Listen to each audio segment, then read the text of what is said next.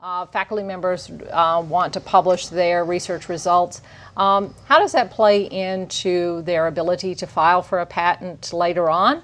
And what happens when they go ahead and publish their research results?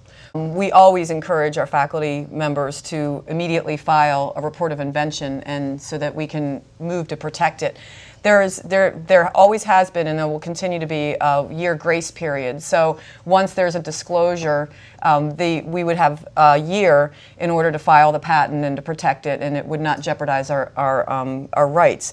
In the United States. In the United States. But we've never had, it will continue that once you publish, and it's always been this way, you lose your foreign rights. So because in the foreign, in other countries, they're required absolute novelty, and once you publish it, that destroys the novelty.